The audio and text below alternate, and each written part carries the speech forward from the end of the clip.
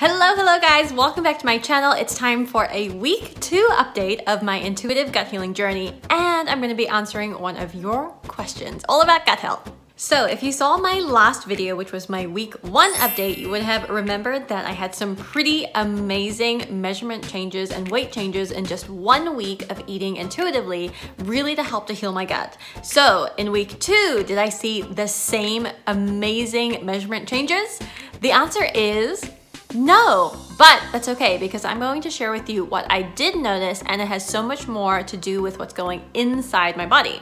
So just to go over the results, I saw about a 1/4 of an inch reduction in my waist measurement, but most of the other measurements were exactly the same, including my weight. It only went down by about a 1/4 of a pound, which is not a whole lot.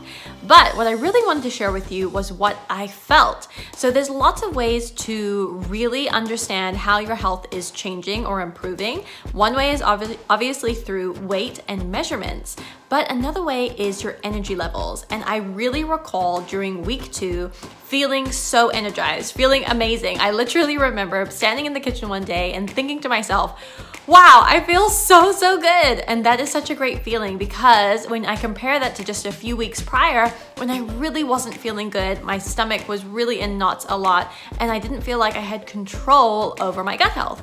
But cut to week 2, and I really felt like I was getting things back in alignment, really feeling energized and full of life like I wanted to. So the reason why that is so important is because energy levels have a lot to do with how well our gut is processing the food. And if we are having a really healthy gut microbiome, it's going to pull more of those nutrients out of the food, which will then help us to feel more energized, which was exactly what I was feeling. So week 2 was amazing. And when I compare that to the fact that I was in the bleed phase of my menstrual cycle, that's even better news. As most women will know, when we're in that bleed phase, we often do not feel great. We usually have really low energy, and we usually experience a lot of bloating, PMS symptoms, maybe even constipation, or on the opposite end of the spectrum, diarrhea.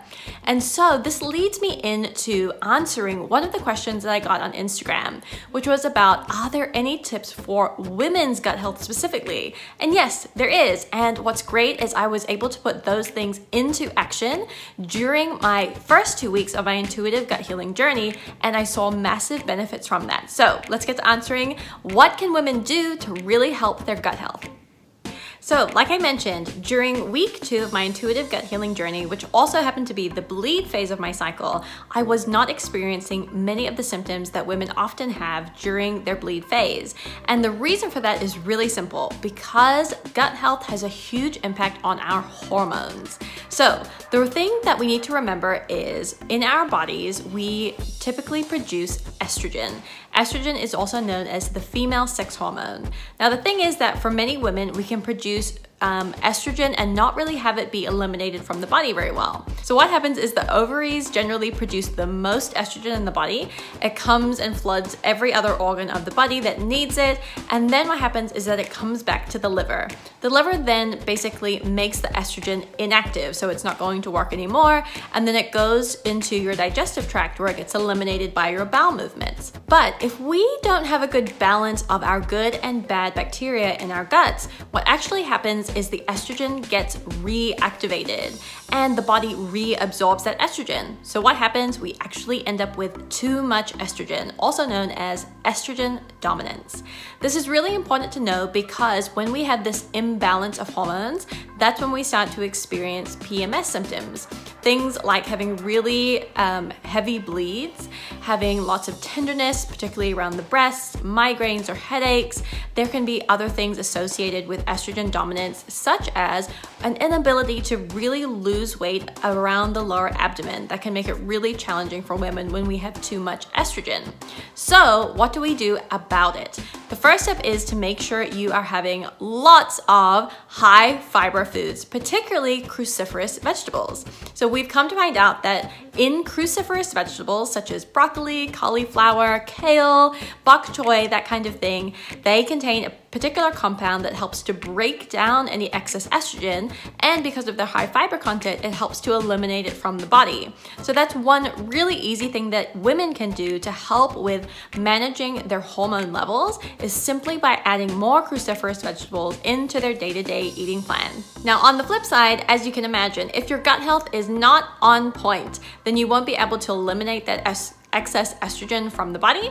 And so you want to make sure you're always getting a good amount of fiber, not just during your bleed phase, but throughout your entire cycle. So everything leading up to and then after the bleed phase.